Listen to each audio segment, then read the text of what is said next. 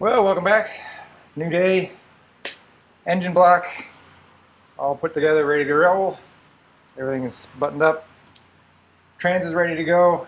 It's on the little rolling dolly for now. I got the bell housing and clutch behind me on the table. So I got to work to get these together. First things first though, got to get this engine off the engine stand back on the cradle. It's a little bit of a funny setup. They've got two engine mounts on the front, but the two rear mounts are actually on the bell housing. You can't get the bell housing on until you get it off the engine cradle, or engine stand.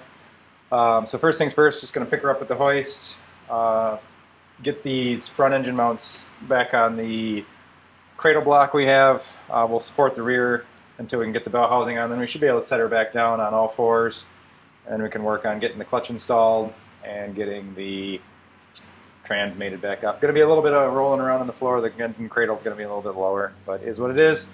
Short job, hopefully. So let's get to it.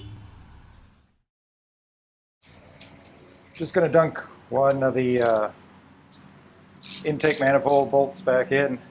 We got some spares, so it doesn't matter if they get dingled up at all. They're a fairly sturdy bolt. Use that to pair up with this front lift hook. They actually normally have one back here. For whatever reason it's missing. I don't have that engine lift hook. It might be a model year thing. It might have just gotten lost over the years when the intake manifold came on and off in the chassis. But they do lift by those intake bolts, manifold bolts. I'm going to use the rear hoist back here, but it'll be nice to have one more on this side just to help balance the engine out. So basically get two on this front, two on the back. We should lift it up, balance it pretty good. If you lift it one corner to the other, it can get a little bit wobbly. So put a big washer on there, should hold it. Give us something to bite on, and then the back should be good to go. This transmission needs to get out of the way though. Yoink!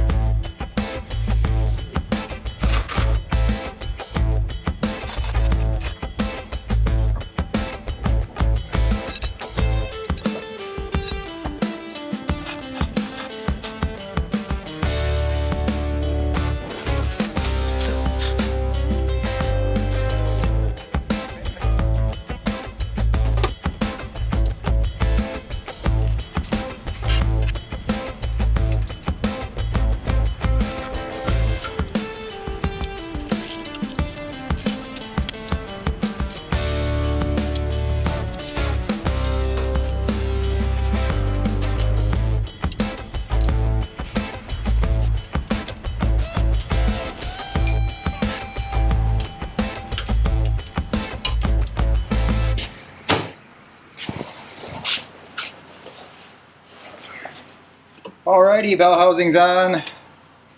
Rear engine mount brackets are on again, so we got her stabilized. Kind of got her leveled out. Time to dunk the flywheel on.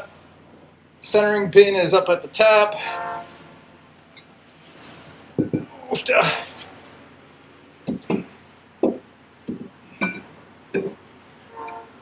Oofta. Get on there, little feller. There you go.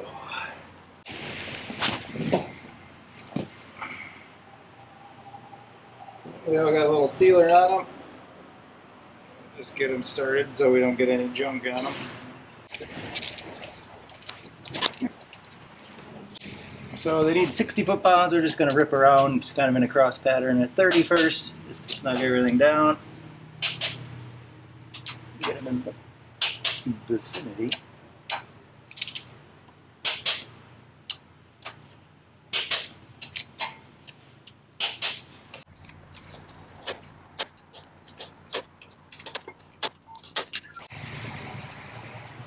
Now time for a clutch face to go in. Snout forward. Flywheel's clean, pilot bearings in. Give it a little wiggle. Well, clutch is hanging out in there. Pressure plate's all cleaned up. Oofta! Not getting any lighter.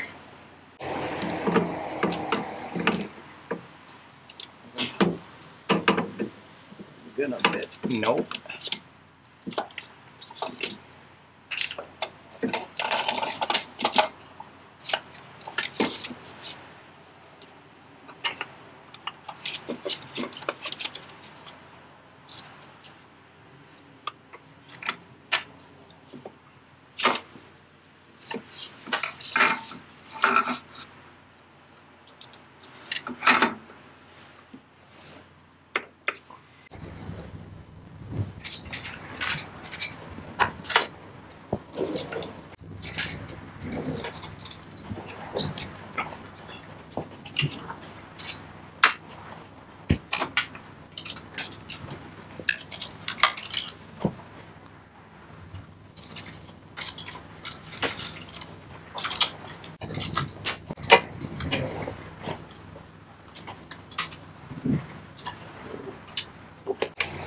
I'll give her a check.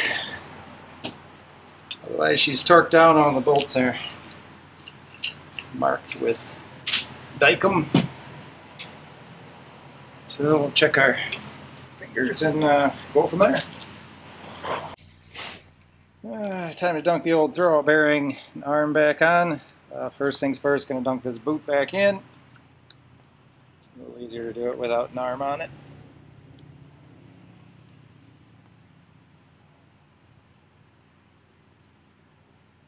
It should be the boot.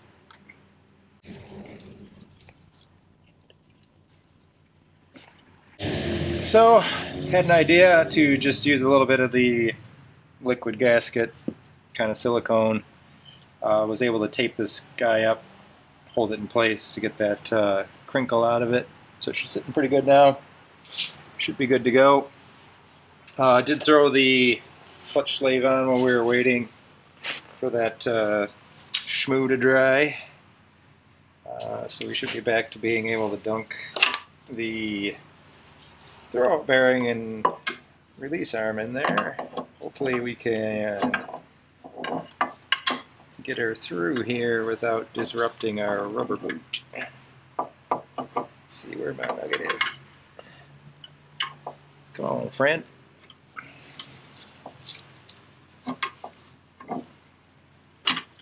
There she goes.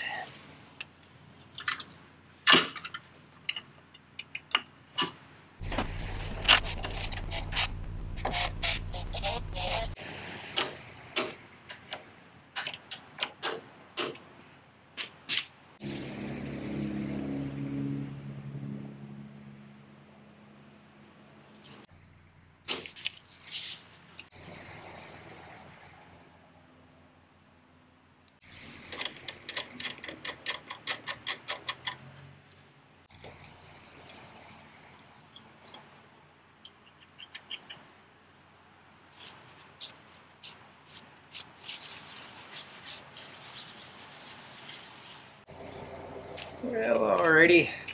Regroup a little bit. Clutch is in. Pressure plate's on. Throwout bearing is in. Managed to fix this boot. It was not laying in there right. It kind of had a crease from way back in the day. Was able to just put a little bit of the kind of liquid gasket silicone along that top edge, tape it with that cure. So that kind of let that all fall into place. So we're looking pretty good there. So got the throwout bearing and the throwout bearing arm on. Put the clutch slave on, snug that all up, so that's sitting pretty good. That'll help keep this throwout bearing arm where it's supposed to be. You can kind of do it before or after, but a little easier to do it now.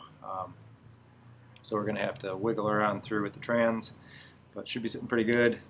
Got our bell housing bolts out. So next up really is just trying to figure out a good way, if we can, to get this trans, well, it's facing the wrong way now. Come around, friend. So right now she's sitting a little low, but the dolly I think will be helpful. So if we can get her blocked up to where it's the right height between the two of them, should make our lives a little bit easier. We're off by probably 6 inches or so. So we'll fiddle around. I can use the chain hoist to pick that up and twist it around a little bit because she is a forky little fella. And we can figure out some cribbing or blocking to get that leveled because it is sitting crooked based on the shape of it, as well as got to get that vertical. So we're going to dink around a little bit. We'll see what we can figure out, bring you back in a bit.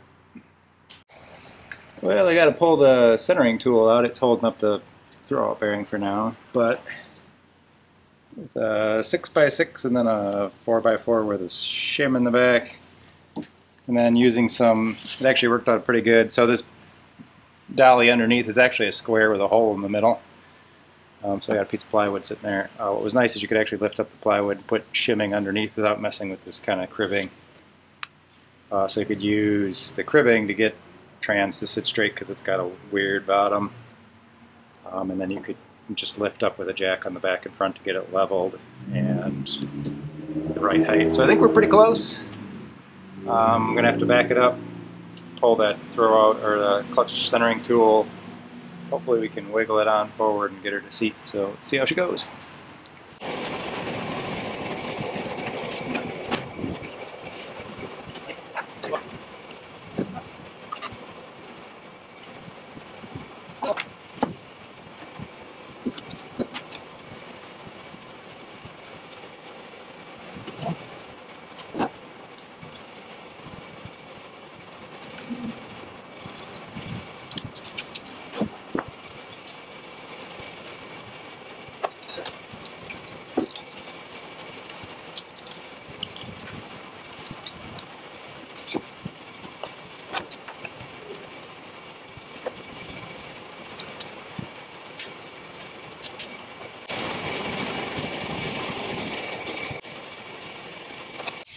Well, Trent is all mated up, clutch is in, everything's torqued down, everything's buttoned up pretty good.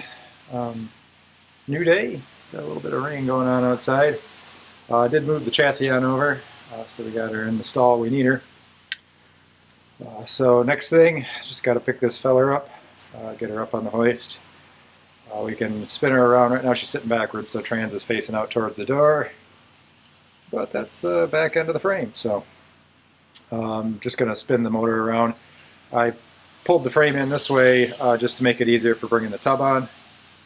Basically, once we get the motor and trans in, we can push the frame back out to where that is, slide the tub-a-rooney on over. As you can tell, the back of the tub's facing that way. We should be able to pick it off, kind of do the same thing, push the frame under the tub. So rather than trying to wrangle the frame around once the engine's in, she gets a little heavy, believe it or not. It's just easier to spin this around when she's on the, when you pick it up with the chain. So we'll get that done, pick her up, push the frame underneath, should be able to just set her on down on the engine mounts, buckle that in, and we can start getting all the miscellaneous bits buckled in and see how she'll fire. But that'll be another day. First things first, let's get her picked up, spun around, and we'll get that frame back under her.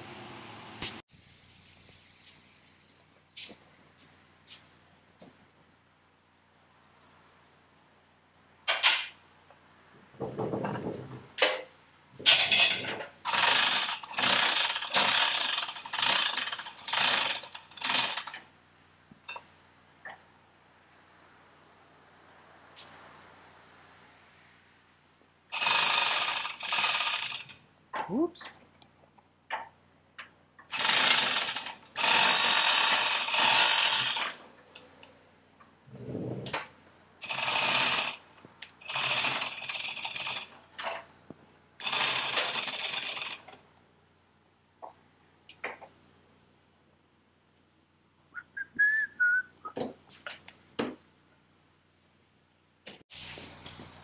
Well, she's strapped in. She's lifting up pretty good. Had to get a driver to get that feller off. Oops, I guess that'll work. 13. I think it's both of them. Oh, they're different. I thought one was a 12.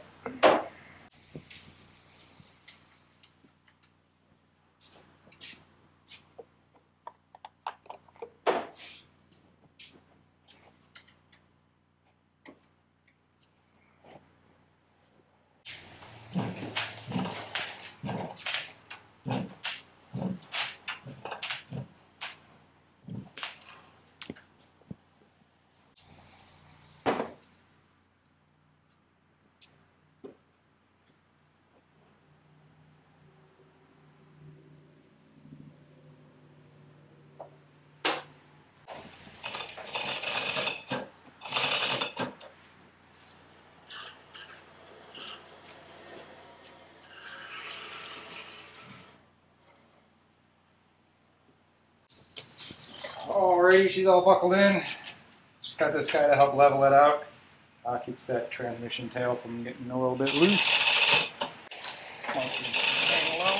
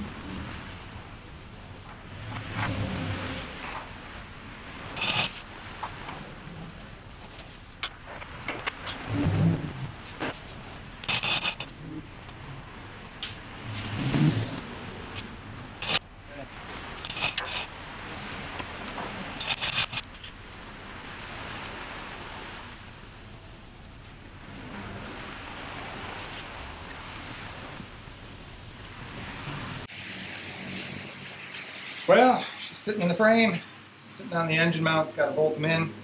Just going to work my way around, get them kind of wiggled in while she's still got some movement.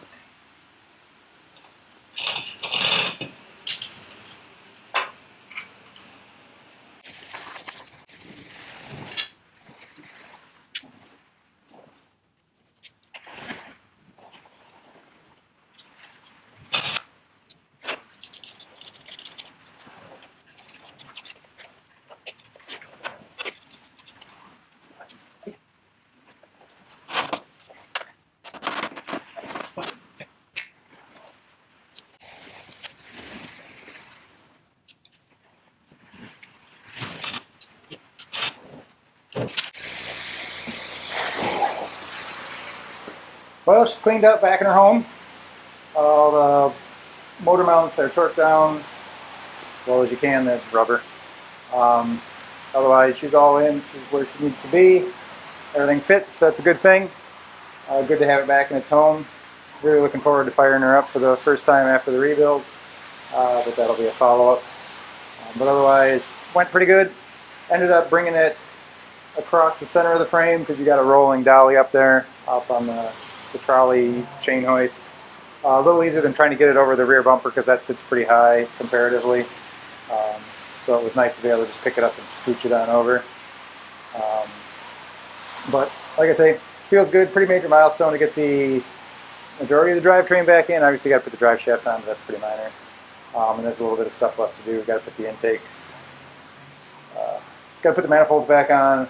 Got to get the sniper on. Got to get the fuel lines run. That kind of stuff. But that's all minor. But that's where we're going to wrap this one here today. She is pouring cats and dogs out there if you can't hear it. And we will start slapping more parts on next time. Thanks for watching. Catch you later.